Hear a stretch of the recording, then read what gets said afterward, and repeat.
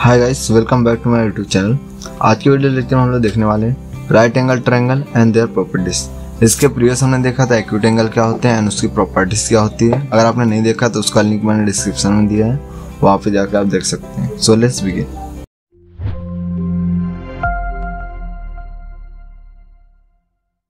Right angle triangle. So what is the definition of right angle triangle is? If one of the angle of a triangle is right angle means 90 degree, the triangle is called right angle triangle or simply a right angle. means what कोई भी triangle है अगर उसका एक angle 90 degree होता है तो उसे हम लोग क्या बोलेंगे, राइट एंगल ट्रायंगल। इसको फिगर के थ्रू देखेंगे।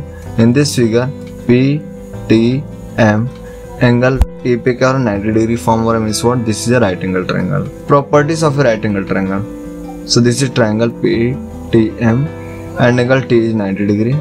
So first property is in this triangle any one angle is 90 degree.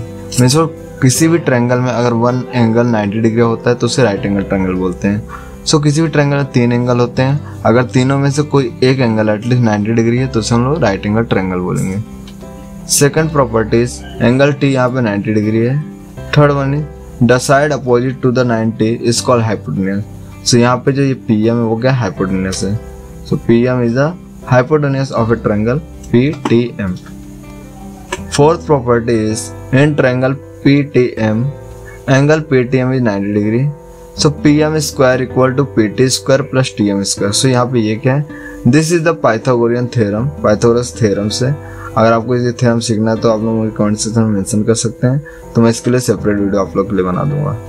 Hence Pythagorean theorem help us to find whether a triangle is 90 degree or not. means what, इससे हम लोग पता चलता है कि जो ट्रायंगल है वो राइट एंगल ट्रायंगल है या नहीं, उसे फाइंड आउट करने के लिए पाइथागोरस नामक साइंटिस्ट ने इसकी डिस्कवरी की थी। Special pair of right angle triangle. सो इसके दो मेन पेयर है। First one is 30 60 90 and second one is 45 45 90।